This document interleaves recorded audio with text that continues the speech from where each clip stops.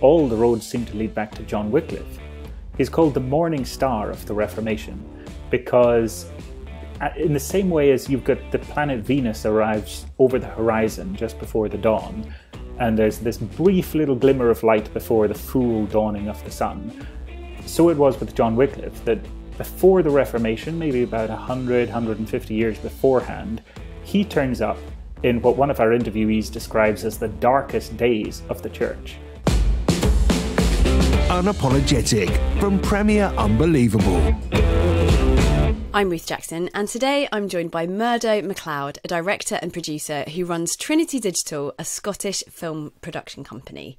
Now, Murdo, you've been involved in a new film about John Wycliffe, which will be coming out 600 years after his death. Would you tell us just a little bit about this film? Certainly. Thanks very much for having me on.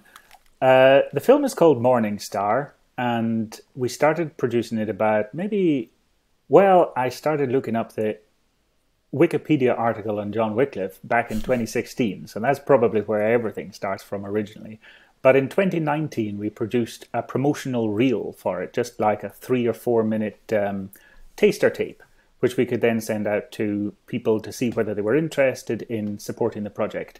That got a lot of enthusiastic response, and based on a lot of people's generosity we were able to gather the funds to go forward. So since I think it was, in the middle of 2020 that we started filming. 2021, because of course COVID got in the way. And yeah. COVID caused a lot of problems for everybody. But for us, we were able to film in 2021. We all had to have our masks on and COVID tests day by day to make sure that we weren't infecting each other. But we filmed for 3 weeks doing block 1, and then 1 week doing block 2, and then 2 days doing block 3, and we got everything done. Gosh, it's quite a labour of love then. It really is, yeah. It's been a project that's been close to my heart, I guess, for all that time. It's one thing to work on someone else's project, but when it's a project that you've been working on yourself and have created yourself, you do feel this sort of passionate connection to it.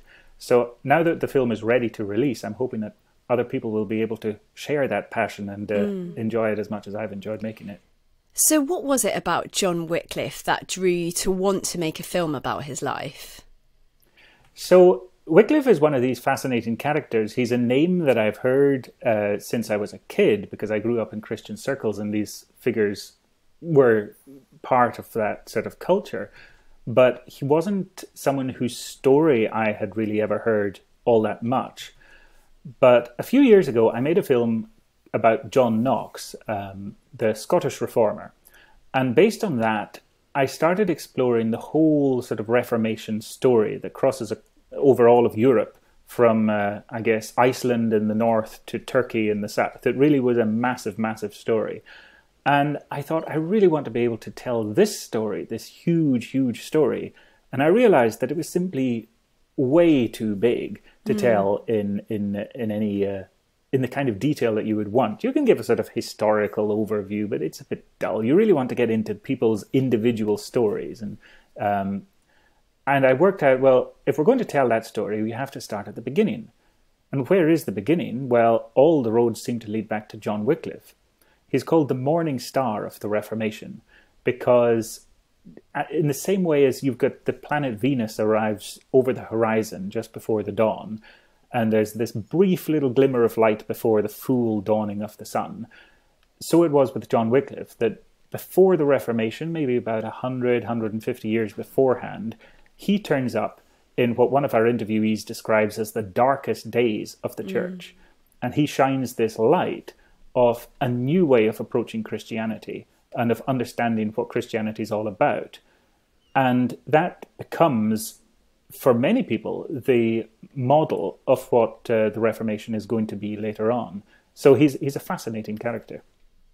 And does he mean anything to you personally, or is that something you've kind of discovered as you've been making the film, learning more about him? Is there something that's really impacted? Like, obviously, you're talking there about kind of the legacy of Christianity as a whole, but is there anything that's sort of impacted you personally? Yeah, as I say, I hadn't really understood John Wycliffe's story before I started investigating him as a sort of a legacy figure, if you like. But then once I started connecting with him, well, you can't really make a film for 2 years without connecting with the main guy. And I find John Wycliffe to be a really, really fascinating person. He was incredibly clever. He was the master of Balliol College in Oxford for a while. He was one of the top scholars in the whole of Europe, really, because Oxford at the time was one of the most intellectual centres in Europe, and he was one of the top guys in Oxford. So by extension, he has to be one of the cleverest guys in all of Europe. And despite this sort of position that would come with all that intellect, he was quite happy to give it all up to pursue truth. Because for him, truth was ultimate. And even if the pursuit of truth led you into banishment and exile, as it did in his case, it was worth it, because truth is something far, far more important than success or honor or all the things that we typically prize in our day-to-day lives. So I found him a hugely inspirational figure. And then, of course, he's known as the man behind the first English Bible, which is something phenomenal in and of itself. Even if he wasn't considered Morningstar of the Reformation, there's this other massive factor as well. Who knows really whether he himself personally was the one translating the Bible or not, but he was certainly the man who inspired the project. And for me, that's a beautiful thing. It's really quite marvelous that a figure who was considered quite controversial in his own day can be admired and appreciated by people from right across the Christian spectrum today because of the passion he had for the Bible. And I think that it's a passion that I've learned to appreciate a little bit more studying Wycliffe's life. This feels like a massive question, but what do you think we can learn from Wycliffe? It is a massive question because he had so many fascinating ideas. And I think one of the things that we try to do in our film and in the website that goes alongside it is to try to unpack some of these ideas a little bit further. And I think some of them will appeal to certain people in different ways and will connect with them in unexpected ways. For me, one of the things that I found really fascinating about John Wycliffe was the way he looked at creation, at the world around him. He didn't just see it as atoms and molecules, material constructs, but he looked at the patterns and the designs that these molecules are based on. So when he saw, for example, an apple, he didn't say God created the atoms that make up this apple, though that is true. What he said was God created the concept of appleness that allows an apple to exist as a concept as well as a physical object. So everything, whether it's a number, whether it's a color, whether it's a relationship, all of these things were designed directly by God. And this I find fascinating because it allows me to look at the world around me in quite a different way. I don't just see, oh, there's a tree, but I can see there is height, there is beauty. All of these sort of abstract nouns that we think of were created themselves by God. So for me, this was quite fascinating. But I think that other people might find other things that he wrote fascinating because he was a very broad-minded individual and was excited about a lot of different things. And so for someone who would say, you know, this man died 600 years ago, what relevance could he possibly have for, say, a teenager in the West today? And what would you say to someone? Well, I think, put it like this. C.S. Lewis said that it's very good for us to read books from the past because they have a different perspective on life than books that are written in the present. He even said it would be just as good to read books that are written in the future. It's just a little hard to get a hold of them.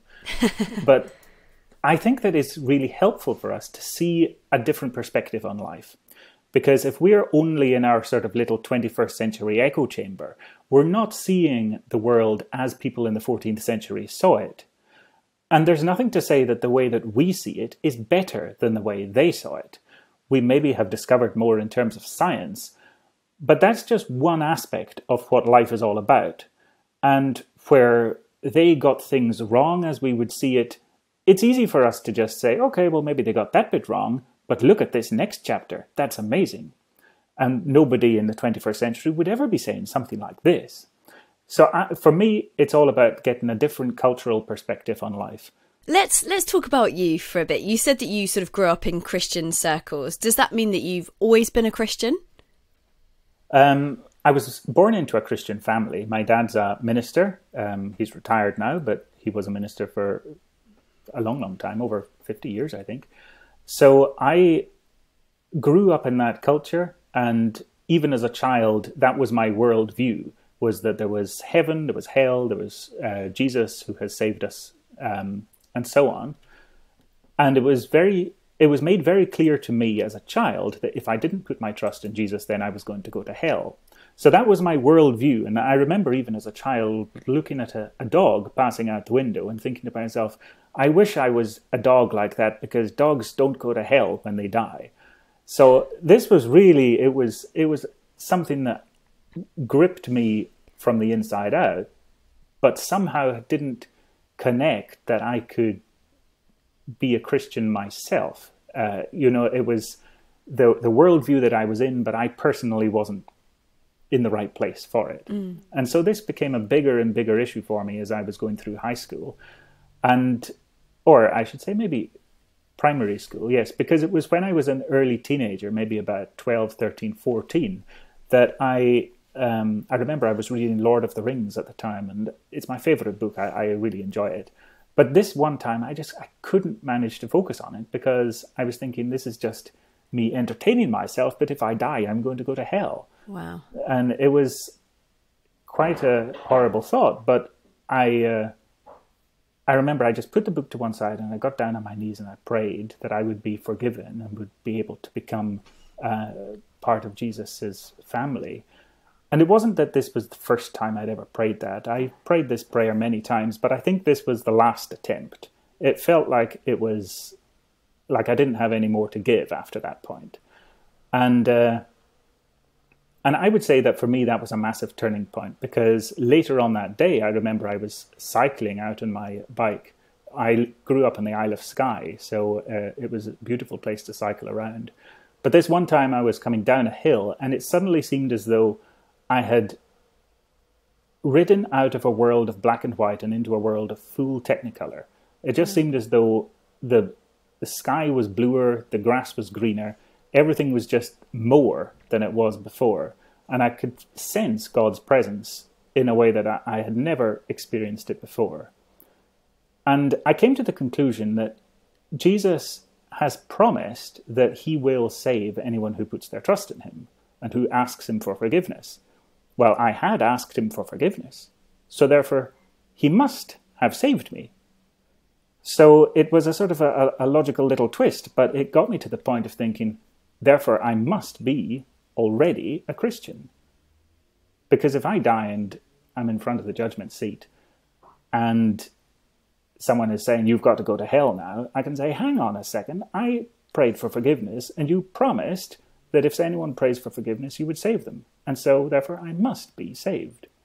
So for me, as a teenager, that was a crucial turning point. Wow. And I carried on like that, I guess, through the rest of high school and university. And I quickly got marked out as the Christian. So That was an interesting life. So you were quite the theologian at such an early age. Well, growing up in a pastor's house, I think you do develop certain familiarity with the theology, I guess. Yeah. I'm a pastor's kid as well. So you sort of got into filmmaking. How did that happen? Well, it's an interesting story, because when I was a kid, I wanted to be a wizard. Who doesn't want to be a wizard? Exactly. But then I realized as I was growing up that there's not many career opportunities for wizards. Sure. And so I thought, well, if I become an actor, maybe I'll be able to act the part of a wizard, and that'll be just as good. But then that kept me going through university. And then when I finished university, I tried to become an actor.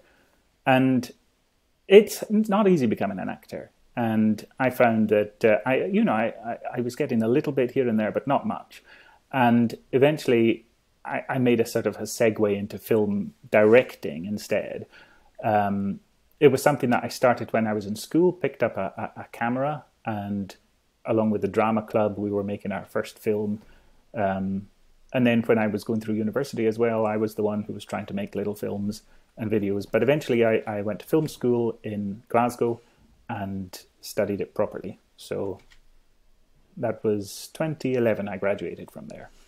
And why is it important for you to be making films that talk about Christianity and share something of the message of the gospel? I don't always set out to explicitly make a film that is evangelistic or, preachy. In fact, I try to avoid making a film that's preachy because I feel that preaching is best done by a minister in a church, not by a filmmaker with a camera. And I can see the problem that with a lot of Christian films, they actually end up becoming propaganda, trying to push a particular message at the expense of the art form of film itself. So that's one side. But on the other hand, I realize one of the things that we were told in film school over and over was be honest, be yourself, be true to your own perspective. And I am a Christian. And so for me to make a film that is specifically not Christian or is trying to minimize Christianity in some way would not be honest to myself. It wouldn't be the way that I actually see the world as it is. And so for me, as a Christian, the only right thing to do is to make a film that comes from that perspective. I want to make a film that everyone can watch and appreciate. I think Morningstar is like that you can watch it whether you're a Christian or not. But that's my perspective on life. I look at life from a Christian perspective, and so I would tell a film from that same perspective. So let's just, as we finish here, let's just talk a little bit more about Wycliffe. What do you think is his lasting legacy and impact? Again, that's a huge question, and it feels like there's so many different facets there. But what do you think you personally are going to take as his kind of lasting legacy, and what are you hoping that people might learn about him through your film? I think Wycliffe will forever be connected to the Bible in the English language. And as an extension of that, the Bible in the vernacular language of the people, directly read, appreciated, and understood. So it's no use having a Bible that's just sitting on a shelf and not being read, or a Bible that's in a kind of a language that you don't really speak and that you have to get your head around this sort of language change or language barrier to be able to get to it. Because for Wycliffe, the Bible was the Word of God. It was God actually speaking directly through these words that are on the page into the lives of the people of the day. And so nothing was more important than that people would be able to hear God speak. And he speaks through the words of the Bible. So for me, that's Wycliffe's legacy, is that people are reading Bibles today. And the more that we read our Bibles, the more we honor Wycliffe's legacy. It's he's a Bible man from his center outwards. That's the key thing that motivates him, that excites him, is exploring what God is saying to us in His Word. So for me, that's definitely the number one thing that I think about when it comes to Wycliffe. All these other things like being the Morningstar of the Reformation, making a massive social change and religious change and so on, that's important. But the importance of the revolution is based on the Bible. And that's really where it all comes down to. So final question, and this might be really difficult to answer, but imagine John Wycliffe goes back to his younger self, sort of after everything he's learned along the way. He's begun the translations of the Bible. He's sort of begun to butt against the clergy, argue against the papacy, all of that. He goes back to his teenage self. Do you think there's anything that he would say to himself with the wealth of knowledge that he's acquired along the way? I mean, that is an interesting question. There is one very simple quote from Wycliffe which goes, "This I know, that in the end the truth will prevail." And I think that is excellent advice for Wycliffe to give to his younger self, if we're running with that idea, or for Wycliffe to give to any of us as well, is that whatever happens, lies go around the world faster than the truth, but the truth will be the thing that endures in the end. There's 1,000 different lies, but there's only one truth, and yet it's that one truth that will be the thing that endures in the end. So we have it in our film that there's a little lecture that Wycliffe is giving his students, and at the end he says, "Therefore we have proved our thesis, but the corollary follows, that we must seek the truth. Seek it with all our hearts. Seek it and find it." And I think that is probably the advice that he would give to his younger self. I mean, that's great advice for everyone, isn't it? Murdo, how do we find out about your film? Well, our website is www.morningstarfilm.co.uk. And if you go to that, you'll be able to get the link for watching it online, for buying the DVD, or, very excitingly, we're going on a tour, taking the film around a bunch of places in the UK, doing public screenings. Doing a tour of the whole UK. Absolutely, we're not missing anywhere. So brilliant. You'll get all the details on the website, www.morningstarfilm.co.uk. Great. Well, Murdo MacLeod, thank you so much for joining us today. Thank you very much. Unapologetic from Premier Unbelievable. For more shows, resources and our newsletter, visit premierunbelievable.com.